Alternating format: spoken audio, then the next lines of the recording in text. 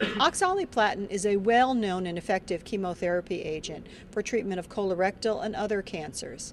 However, it has high toxicity, specifically neurotoxicity, and a number of regimens have been attempted to reduce that side effect, notably the addition of calcium and magnesium or intermittent therapy, both of which were tested in the CONCEPT trial, which was stopped a year ago when a Data Safety Monitoring Board reported, quite surprisingly, that the addition of calcium and magnesium actually reduced the efficacy of oxaliplatin. Today, however, CONCEPT investigator Dr. Howard Hochster told a very different story here at the Gastrointestinal Cancer Symposium in Orlando. As we know, oxaliplatin is associated with a cumulative neurotoxicity so that patients develop paresthesias and numbness and have to stop treatment before they achieve the maximum effect. So in this trial, the CONCEPT trial, we used two strategies to reduce neurotoxicity. One was to cycle oxaliplatin every 4 months on or off and continue the other chemotherapy and bevacizumab. And the second was to give patients calcium or magnesium. And we did that in a double-blinded fashion. The study was stopped prematurely, however, by a data monitoring committee analysis that was concerned about the safety of calcium magnesium.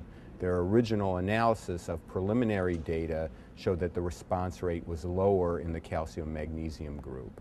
What we showed today was that once we collected all the scans and an independent radiology review committee looked at every single scan and scored it very carefully, and we analyzed it in several different ways, calcium and magnesium had absolutely no effect on the response rate for the treatment with FOLFOX and bevacizumab in metastatic colorectal cancer.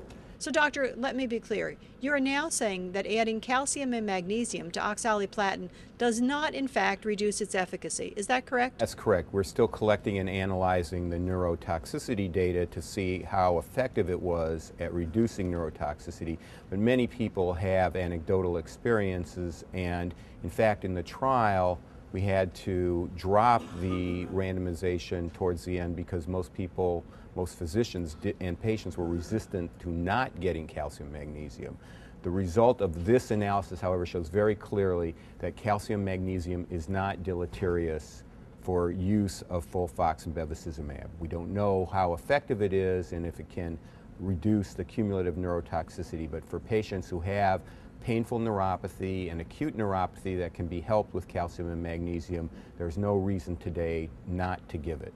And on follow-up, you are not, however, saying that the addition of calcium and magnesium to oxaliplatin does reduce neurotoxicity. Is that correct? If you go back and read the letter in JCO, we said this was an interim analysis, but we wanted our colleagues to know that the study was stopped and this was a potential problem, but that we were doing this independent radiology review. Now I can report to the same colleagues that in fact that was incorrect, and calcium and magnesium does not adversely affect response rate in any way.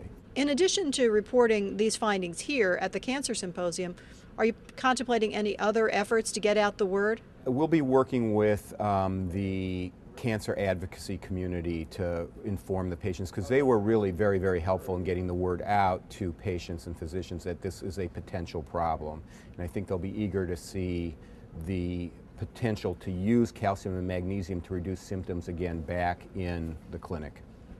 In your own clinical practice, are you going to go back to adding calcium and magnesium to oxaliplatin? Well, since we just revealed these data public today, I haven't actually gone back to using it, but I will be again. I think it's very safe, and I'm not worried about using it at all in patients who have significant toxicity. So exactly when will these data be reported? And now I'm referring, of course, to the neurotoxicity data. We'll have some of the data at ASCO 2008 in June, and maybe some a little later than that. But we will be presenting more data this year. Just to sum up, the word is no effect on efficacy, so it is safe. It is safe to resume treatment this way, but unknown if it would actually be beneficial in terms of reducing neurotoxicity. Is that correct? That is correct. Thank you very much, Doctor. At the GI Cancer Symposium in Orlando, I'm Peggy Peck for MedPage Today.